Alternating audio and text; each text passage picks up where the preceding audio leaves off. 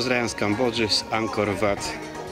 Wbijajcie na mój kanał i oglądajcie filmy z serii Travelfan w podróży. Travelfan. Poznajmy razem świat. Kambodża. Khmerskie Imperium. Kraj o przebogatej historii, sięgającej zamierzchłych wieków, cudownej khmerskiej architekturze, pięknej, bujnej przyrodzie oraz nieco zagmatwanej współczesności, naznaczonej piętnem reżimu Czerwonych Khmerów. Do Kambodży zwykle przyciąga magia słynnego Angkor Wat. Każdy kochający podróże chce na własne oczy obejrzeć to wpisane na listę UNESCO wspaniałe cudo, uznawane wśród podróżniczej braci za jedną z ikon turystycznego must see. Kambodża to jednak coś więcej niż tylko bajkowy Angkor, który bez wątpienia przyćmiewa pozostałe atrakcje kraju. Zagubione w dżungli pradawne świątynie Beng Maelea, Wat Nokor, a także dawna stolica imperium Koh Ker, czy też wzniesiony na szczycie góry kompleks świątynny Preah Vihear są równie piękne i imponujące swym rozmachem. Toczący swe wody ku Morzu Południowochińskiemu dostojny Mekong w okolicach Kratie zaprasza na spotkanie z dziko żyjącymi słodkowodnymi delfinami i rawadami. To jedna z ostatnich ostoi tych sympatycznych, dziko żyjących tussaków. Wizytówką kraju jest jego stolica Phnom Penh. Mimo że w rankingach zajmuje miano jednej z najmniej ciekawych stolic świata, odwiedzającego to miejsce turystę ujmuje architektura Pałacu Królewskiego, świątynia Wat Phnom oraz majestatyczny pomnik niepodległości. Tragiczne, niezbyt odległe dzieje kraju przypominają Muzeum Tuol Sleng oraz przerażające Pola Śmierci, pamiątka po krwawym i okrutnym reżimie Pol Pota. Zwieńczeniem objazdu będzie wizyta w miejscowości Sihanoukville, największym nadmorskim kurorcie kraju. Ogromnym placu budowy, gdzie obecnie jest ściernisko, ale wizje chińskich architektów stworzyć mają tam kambodżańskie Las Vegas. Zapraszam z filmową wizytą na nieco mniej odkryte kambodżańskie szlaki, drogi i bezdroża. Travelfan. Poznajmy razem świat.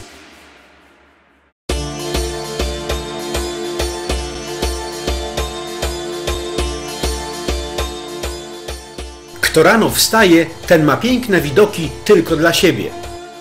Pomni tejże podróżniczej mądrości wybraliśmy się na poranną wędrówkę po ukrytych w dżungli ruinach najsłynniejszego kambodżańskiego kompleksu Angkor Wat. Pozostawiony pod pieczą bujnej roślinności fragment słynnego kompleksu nazywany jest Thap Khrom, to jest przodek Brahmy. Miejsce to pierwotnie zwane było jako Preah Viheara. Czas budowy kompleksu datuje się na przełom XII i XIII wieku. W okresie tym panował khmerski król Jayavarmana VII. Kompleks ten dedykowany był królewskiej matce. Budynki funkcjonowały jako świątynia buddyzmu Mahayana oraz uniwersytet. Inskrypcja na odnalezionej w Thap Khrom steli głosi, że w przeszłości kompleks zamieszkiwało 18 arcykapłanów, 2740 kapłanów, 2232 nowicjuszy oraz 615 niebiańskich tancerek. Obsługiwało go 3140 służących. Z kolei na potrzeby utrzymania klasztoru pracowało prawie 80 000 wieśniaków w należących do niego wsiach. Według ustaleń badaczy w obrębie murów świątyni mieszkało nie mniej niż 12 640 ludzi. Ze źródeł historycznych wiadomo też, że w świątynnym skarbcu przechowywano ponad 5 ton złota, 35 diamentów, 45 000 pereł, 4540 kamieni szlachetnych, 876 chińskich zasłon, 512 lektyk z jedwabiu i 323 parasole. Kompleks dla współczesnych odkrył w 1860 roku francuski przyrodnik Henri Moreau. W odróżnieniu od większości kamiennych budowli kompleksu Angkor, Thap Khrom zachował się w stanie zbliżonym do tego, w jakim budowle zostały odnalezione. Agresywna ekspansja przyrody sukcesywnie i nieśpiesznie niszczy to miejsce. Potężne konary bamianów oraz drzew kapokowych obejmują kamienne budowle. Z biegiem lat stały się ich integralną częścią. Umacniają one nadproża, rozsadzają sklepienia, przemieniając tu i ówdzie wiekowe budynki w malowniczą ruinę. Do tego stopnia wkomponowały się w świątynne mury, że w chwili obecnej nie sposób je usunąć bez uszczerbku dla budowli. Właśnie te ogromne drzewa i plątanina ich konarów, niczym macek oplatających ściany świątyni, przyciąga rokrocznie tłumy turystów, powodując, że Tháp Hrom jest jedną z najczęściej odwiedzanych atrakcji całego kompleksu Angkor. Matka natura ustala tu reguły i widoczny na pierwszy rzut oka pokrywający budowlę nieład konarów daje przechodniowi informację, kto tu rządzi. W trakcie zwiedzania napotkać możemy na niespodzianki, jak choćby wpisany w mury wizerunek stegozaura, który to współczesna archeologia chce wmówić zwiedzającym jako wyobrażenie leśnego nosorożca sumatrańskiego, który ponoć kiedyś licznie tu występował. Dżunglę wycięto tylko częściowo. Człowiek czuje się tu jak bohater awanturniczego filmu przygodowego. Kto kojarzy piękną Angelinę Jolie w obcisłym kostiumie z 2 wielkimi pistoletami biegającą po otulonej magicznymi drzewami świątyni, ten pewnie odnajdzie w Tháp Hrom sceny z filmu Lara Croft Tomb Raider. Magia tego miejsca doceniona została nie tylko przez filmowców. Od 1992 roku cały zespół Angkor Wat znajduje się na liście Światowego Dziedzictwa UNESCO. Ruiny są domem dla półdziko żyjącego koguta, który swoim pianiem daje do zrozumienia, że króluje tu przyroda. Autopromocja. Zostań przyjacielem projektu Travelfan w podróży. Bądź na bieżąco z informacjami. Odwiedzaj media społecznościowe oraz moją stronę internetową. Oglądaj kanał travelfan.pl. Poznaj świat z moimi filmami. Daj suba, lajka, kliknij w dzwoneczek. Nie zapomnij choćby o skromnej donacji poprzez PayPal bądź system SMS Premium. Oglądając filmy Travelfan w podróży, wiesz więcej. Wiodąca przez leśną gęstwinę droga prowadzi nas do kolejnej wielkiej atrakcji Angkoru. Obszar około 60 hektarów dżungli kryje wiele udostępnionych dla zwiedzania stanowisk. Z oczyszczonego rękoma człowieka areału wyłaniają się napotkane malownicze ruiny. W centrum obszaru zwanego Angkor Thom, czyli Wielkie Miasto, znajduje się świątynia Bayon. Budowla uznawana była za oficjalną główną świątynię państwa. Wybudowana w XII wieku przez wspomnianego wcześniej króla Jayavarmana VII, stanowiła serce ostatniej stolicy Imperium Khmerskiego. Kompleks powstał na planie idealnego kwadratu i zajmuje teren 9 km². Świątynię wzniesiono w formie wysokiej, kamiennej, trójpoziomowej budowli zbliżonej kształtem do piramidy. Mimo wzorowania na architekturze hinduistycznej, praktykowano w niej buddyzm. Budowla posiadała liczne wieże, których liczbę ocenia się na 64. Do dziś przetrwały 53. Świątynia wykonana jest z dopasowanych do siebie bez zaprawy bloków piaskowca, a z kolei jej fundamenty z bloków laterytu. Całość założenia ma bardzo bogatą rzeźbiarską dekorację reliefową, zwłaszcza figularną. Ściany galerii zewnętrznej zdobią sceny świeckie przedstawiające wydarzenia z panowania Jayavarmana VII i życia jego poddanych. Widać na nich scenki rodzajowe z życia codziennego, jak również przedstawiające zmagania batalistyczne. Są bardzo bogate w detale, z których można wywnioskować, jak żyło się w XII-wiecznym imperium. Badacze reliefów naliczyli w scenkach ponad 11 000 postaci. Oczywiście najważniejsze i zarazem najbardziej wyeksponowane miejsce zajmuje gloryfikowana postać dumnego ze swoich osiągnięć władcy. Inne scenki ilustrują z kolei życie świątynne. Widzimy na nich, jak żyli mnisi, czy też jak wyglądały uświetniane tańcem kurtyzan religijne uroczystości. Płaskorzeźby galerii wewnętrznej uwieczniają z kolei religijne podania hinduistyczne. Widzimy na nich ilustracje do mitologicznych wydarzeń, a także przedstawienia Siwy, Wisznu oraz Brahmy. Warto podkreślić, że w zachowaniu piękna tego miejsca dla potomnych mamy także swój polski wkład. W 1990 roku w pracach architektoniczno-zabezpieczających oraz w badaniach archeologicznych prowadzonych w świątyni Bajon brały udział m.in. polskie pracownie konserwacji zabytków. Kompleks centralny to miejsce, w którym biło serce świątyni. Otaczają go dwie przebiegające na planie prostokąta galerie, zewnętrzna i wewnętrzna. Dość strome schody prowadzą nas na kolejne poziomy. Na szczycie budowli znajdowało się z kolei główne pomieszczenie z adorowanym posągiem Buddy.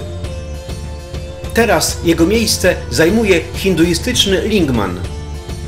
To, co jednak najbardziej przyciąga zwiedzających, to 54 wieże, ze spoglądającymi na 4 strony świata wizerunkami ludzkich twarzy. Do dziś przetrwało 216 takich obliczy, zwanych potocznie uśmiechem Angkoru. Źródła podają, że dawno temu twarze były dodatkowo pokryte warstwą złota, co z pewnością musiało robić piorunujące wrażenie. Do chwili obecnej nie wyjaśniono, kogo te lekko uśmiechnięte oblicza mają przedstawiać. Według jednej z teorii kamienne twarze Bajon to oblicze Buddy Avalokiteshvary, to jest w dosłownym tłumaczeniu Pana patrzącego w dół na świat ze współczuciem. Natomiast inna teoria głosi, że to ziemskie wcielenie samego Buddy w postaci króla Jayavarmana VII i to jego wizerunek został uwieczniony w płaskorzeźbach. Gdzie leży prawda? Pewnie gdzieś po środku. Jedno jest pewne. Wszystkie w spoglądającym na przybyszów delikatnym, skromnym lub wręcz wstydliwym, niczym jak u Monalizy, tajemniczym uśmiechu. Niewiarygodne, że w 1431 roku w wyniku przeniesienia stolicy miejsce to zostało całkowicie porzucone. Kolejną zaskakującą budowlą Angkor Thom jest Taras Słoni.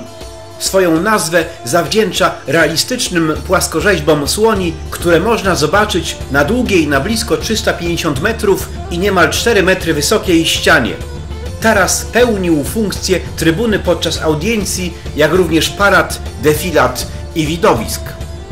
Tuż obok tarasu słoni znajduje się pochodzący również z XII wieku wysoki na 7 metrów taras trędowatego króla.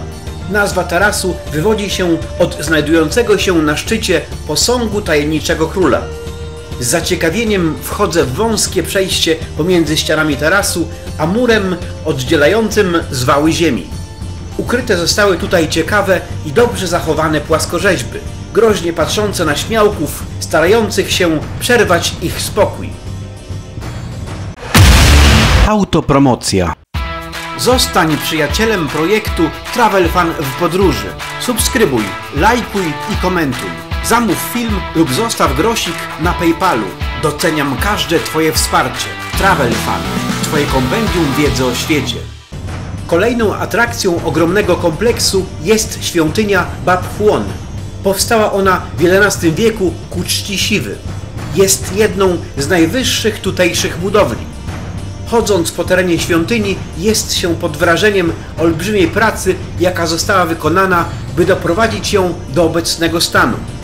Z uwagi bowiem na arogancję króla, za panowania którego ów obiekt powstał, oraz powstałe w wyniku pośpiechu błędy architektoniczne, w efekcie czego już kilka lat po wybudowaniu pojawiły się na niej pęknięcia, w wyniku czego świątynia runęła. Dopiero w XX wieku francuscy archeolodzy postanowili całkowicie rozłożyć budowlę, ponumerować i skatalogować każdy kamienny blok, uzupełnić brakujące elementy i ponownie ją złożyć. Pracę przerwało przejęcie władzy przez Czerwonych Khmerów, którzy postanowili pozbyć się wszystkich świadectw historii i religii. Gdyby nie to, że dynamit był zbyt drogi, to na pewno wysadziliby świątynię w powietrze. A tak postanowili rozłożyć świątynię i porozrzucać kamienie po dżungli. Do prac archeologicznych powrócono w 1995 roku, a ponownie świątynię otwarto w 2011. Prace trwały tak długo, gdyż na świątynię składa się 300 000 różnej wielkości kamieni, które poskładano niczym puzzle. Pomiędzy ruinami Pałacu Królewskiego a Bab Huon stoi kolejna ciekawa świątynia, nosząca nazwę Phimheanakas, co oznacza zarówno Pałac Boga, jak i niebo. Jest to trzypoziomowa świątynia w kształcie piramidy, która w przeszłości była prywatną świątynią króla. Podobnie jak Bapchłon jest starsza niż większość budowli w mieście, a powstała w końcu X wieku. Jedną z 5 bram miejskich jest monumentalna Brama Południowa. Prowadzi do niej zbudowana na grobli droga oddzielająca 100-metrowej szerokości fosę.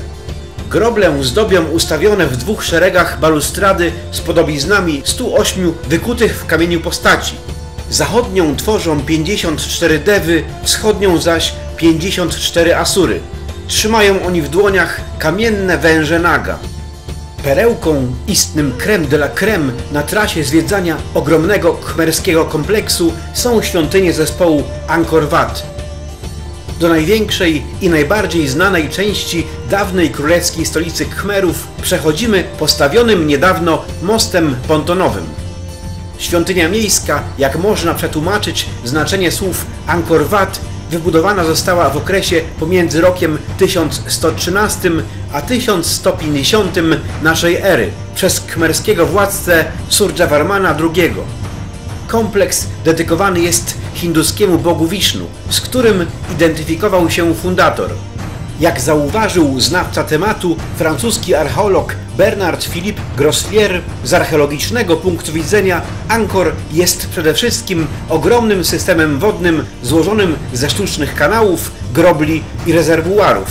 Magazynowano w nich wodę z rzek i wodę deszczową. Stąd kierowano ją na pola ryżowe, które były dokładnie podzielone w księgach gruntowych.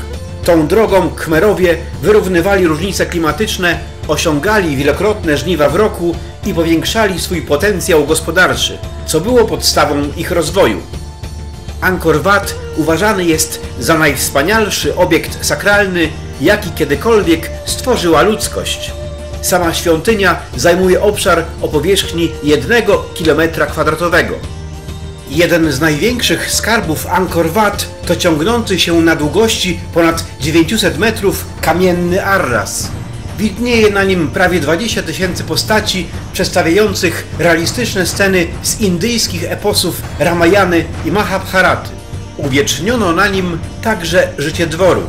Godne uwagi jest jedno z najsłynniejszych i najbardziej reprezentacyjnych dzieł w sztuce Khmerów. Motyw, kiedy to bogowie wraz z demonami ubijają morze mleka, aby wydobyć z głębin eliksir nieśmiertelności. Wszystkie reliefy wyróżniają się nad wyraz subtelnym pięknem i wielką precyzją. Płaskorzeźby w całym Angkor malowano początkowo na wiele kolorów. Główna świątynia o wymiarach 215 na 187 metrów długości posiada wysoką 65-metrową wieżę, symbolizującą mityczną górę Meru. Wejście po bardzo stromych schodach wymaga niestety nieco samozaparcia.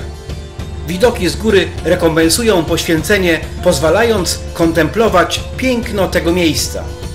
Stąd khmerscy władcy odbierali przypisywaną sobie cześć religijną. Gmatwanina korytarzy i tarasów pokryta jest niezliczoną ilością rzeźb i reliefów.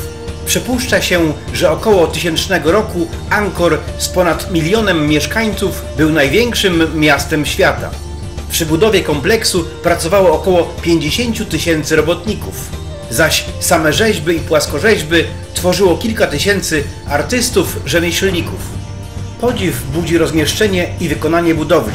Jej kompozycja architektoniczna, świetne zrozumienie bryły oraz symetrii, a także wspaniale wykorzystana przestrzeń czynią z Angkor Wat oszałamiające arcydzieło.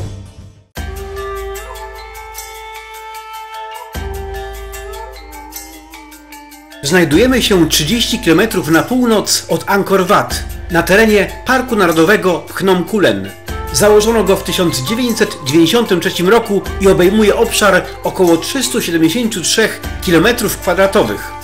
Po środku porośniętej dżunglą Doliny Górskiej przepływa strumień Chub Preh. Płytka woda odkrywa wykute w piaskowcowym korycie liczne rzeźby związanych z płodnością żeńskich joni oraz męskich lingmanów. Naliczono ich tutaj ponad 1000. Tutejsze wody uważane są za święte. Mają ogromne znaczenie kultowe zarówno dla buddystów, jak też hinduistów. Ze względu na pozostawione w dżungli miny Naszą eksplorację ograniczamy jedynie do niewielkiego odcinka rzeki. Autopromocja. Pamiętaj, zamawiając filmy w wersji płytowej, wspomagasz powstawanie kolejnych filmów z cyklu Travelfan w podróży.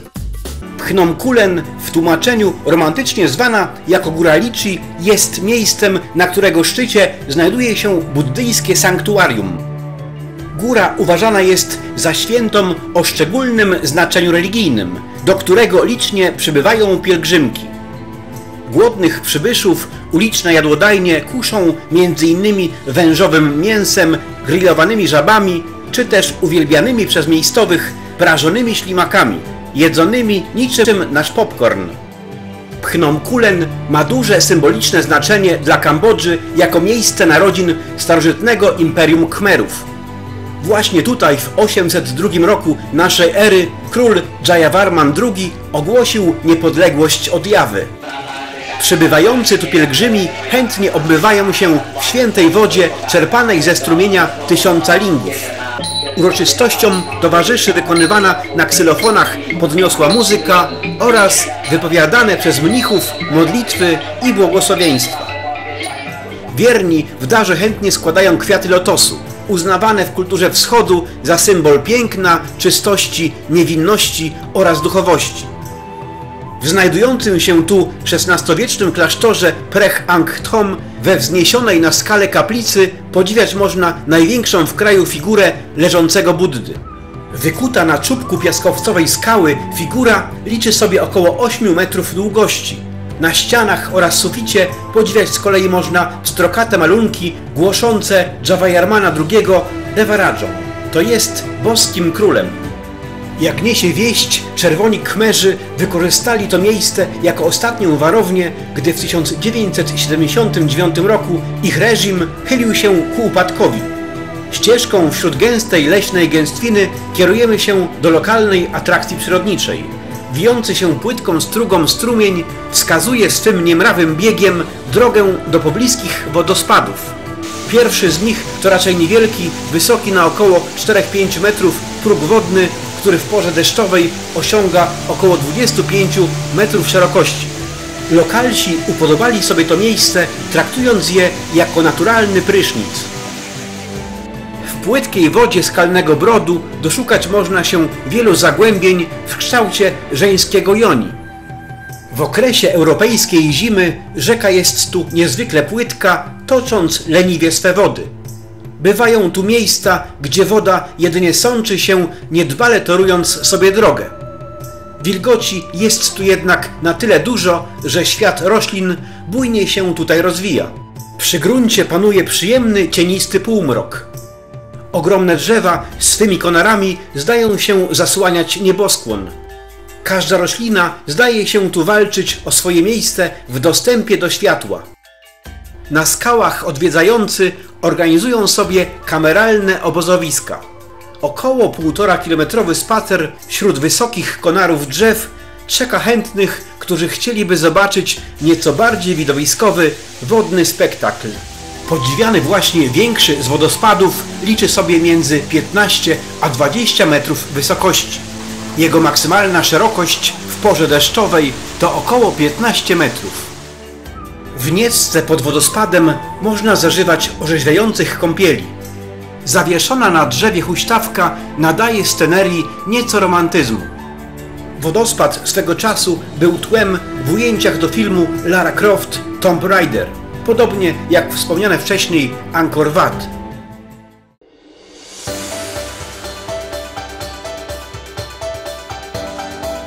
Wyboistą drogą wśród tropikalnej gęstwiny dojeżdżamy do ulokowanej pośród dżungli świątyni Beng Maelea. Pisma podają, że jej nazwę tłumaczy się jako Cytadele Kobiet lub też Cytadele Piękna. Oryginalna nazwa, której nie sposób wymówić, oznacza Wielkiego Pana Potrójnego Świata. Beng Maelea była wybudowana w drugiej połowie X wieku. Mniej więcej w czasie, gdy Polska przejmowała chrzest. Jako jedyna z większych kompleksów została zbudowana nie przez panującego wtedy króla Rajendravarmana II, lecz przez jego doradcę Jayanavaraha. Cały dość kameralny kompleks poświęcony został bogowi Siwie i ulegał przebudowie przez następne kilkaset lat. Kompleks świątynny jest niewielkich rozmiarów, lecz nie o metry kwadratowe tu chodzi. Każda ściana budowli pokryta jest misternej roboty ornamentami. Reliefy są tak pieczołowicie wyrzeźbione w czerwonym piaskowcu, że francuscy archeolodzy zgodnie okrzyknęli świątynię perłą sztuki khmerskiej. Na jednej ze ścian zachował się najstarszy tekst pisany w języku khmerskim. Wszystkie świątynie zwieńczone są fantazyjnymi ornamentami oplatającymi religijne sceny. Bogowie, demony, węże, rośliny, wszystko się ze sobą przeplata, uzupełnia, sprawia wrażenie harmonijności i nie ma tu miejsca na przypadek. Trudno uwierzyć, że w kamieniu ktoś był w stanie stworzyć takie cuda. Jak to dobrze, że świątynia przetrwała do czasów obecnych i może cieszyć zwiedzających swym niepowtarzalnym pięknem.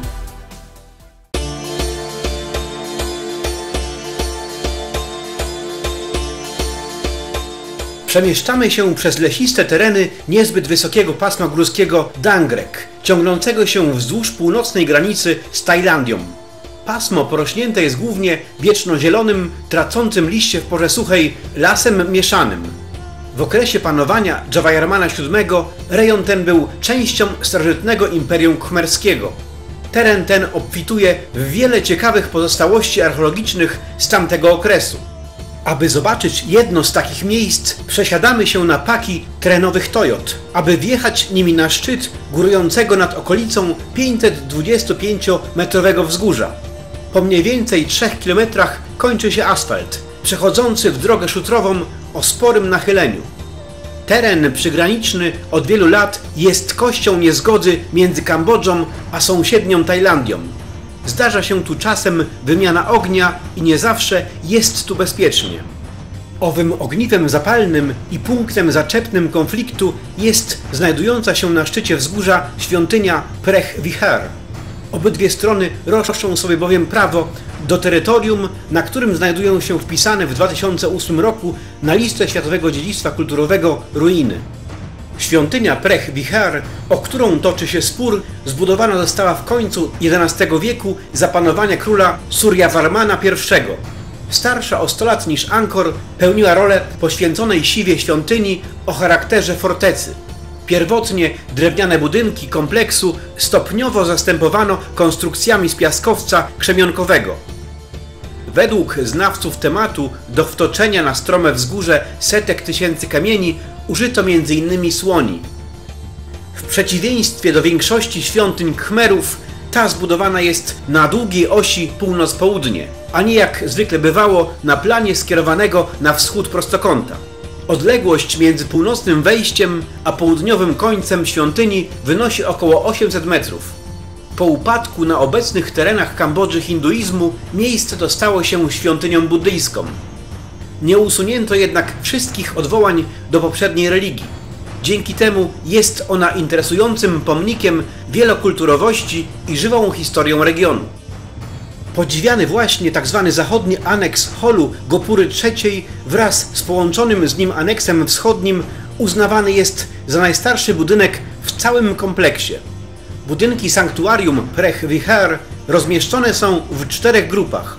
W każdej z nich w centralnej części widnieje rytualna hinduistyczna brama zwana Gopurą, z charakterystycznie zwężającym się ku górze zadaszeniem, w większości zrujnowanym. Autopromocja.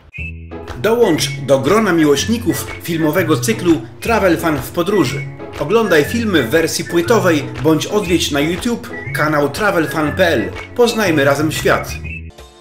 W skład największej i najbardziej rozległej grupy południowej wchodzi m.in. otoczone galerią centralne sanktuarium, poprzedzające świątynię pomieszczenie zwane jako mandapa, zadaszona hala budynków wschodniego i zachodniego oraz wschodniej i zachodniej biblioteki.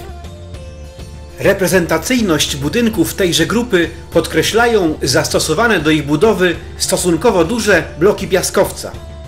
Khmerscy władcy dokładali starań, aby pięknymi, okazałymi budowlami oraz licznymi dziełami sztuki nieustannie podnosić swój prestiż.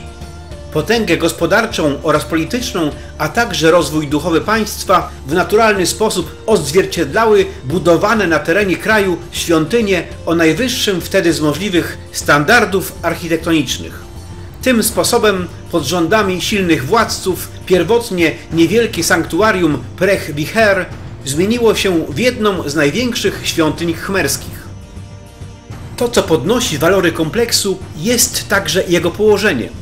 Ze skraju znajdującego się na południowym krańcu ponad 500-metrowego klifu roztacza się zapierający dech w piersiach przepiękny widok na okolice.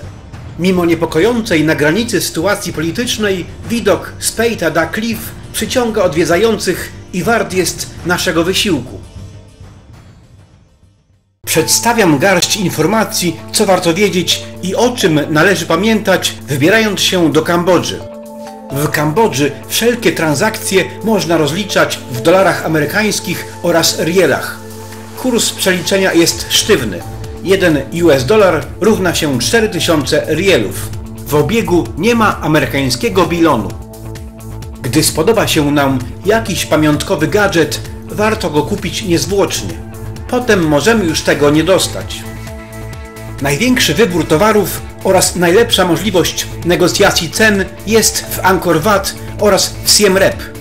Najlepsze zakupy udadzą się nam na nocnym markecie w Siem Reap. Mamy tam olbrzymi wybór wszelkiej maści pamiątek, fajnych t-shirtów oraz przypraw w dobrych cenach. Ceny za papierosy czy też alkohol są zdecydowanie korzystniejsze niż w Polsce. Nie warto zatem przesadzać w przywożeniu drewna do lasu. Piwo w większości przypadków sprzedawane jest w małych puszkach 0,33 litra. Ceny nieco różnią się w zależności od miejsca zakupu, od pół dolara do około 70 centów. Kambodża słynie z doskonałej khmerskiej kuchni. Warto skusić się i skosztować lokalne przysmaki, choćby słynny amok.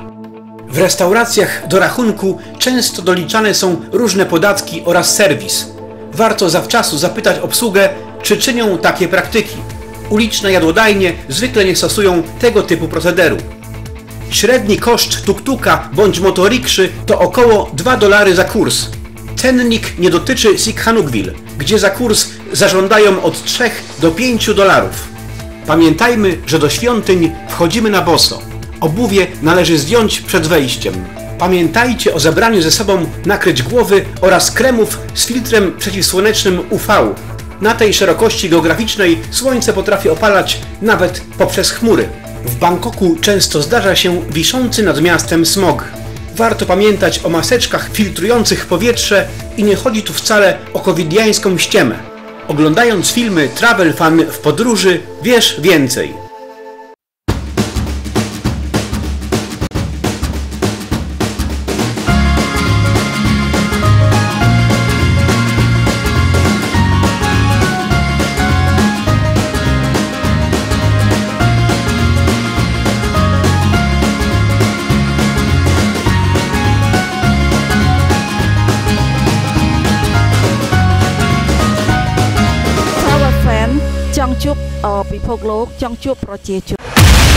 Autopromocja.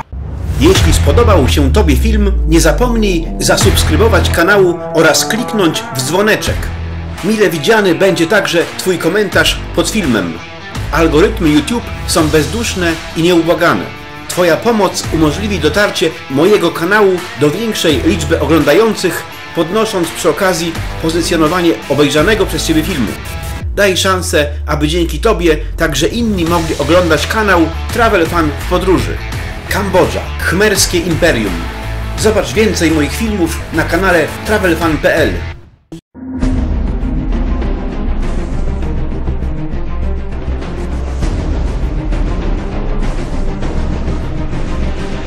Z podróżniczym pozdrowieniem, Rafał Maza. All rights reserved by Travelfan.